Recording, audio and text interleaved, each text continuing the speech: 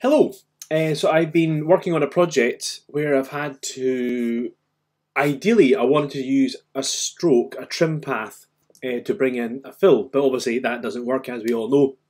So I've got a kind of a workaround to help trim paths work with fills.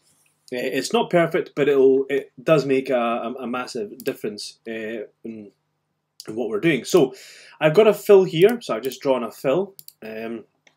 And what I've done on top of it, I've drawn a stroke. So you can see here, it's just 3 points to the stroke. And I'm sure you all know what a trim path is, because you would be here otherwise, but I shall add it in here. Trim path, we shall do end, let's go 0, and we shall bring it in. It's here. So hopefully, oh, I'm not watching it does this. There we go, make it a little bit longer.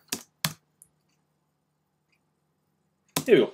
Right, so what we do is to make this work and to be into the shape below, we are going to go to Effects and Presets, we're going to go to Set Matte, and let's pop this on the stroke, and we will tell to get the fill, and we will disable the fill.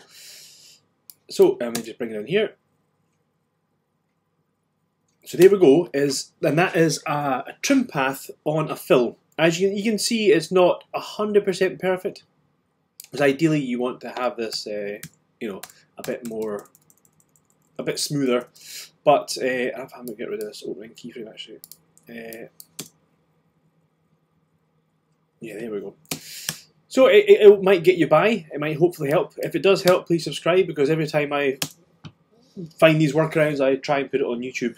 So if it's helpful, please subscribe, and if you have any other hints on this to make it better, leave some comments, and I'll hopefully be able to try and maybe update the video.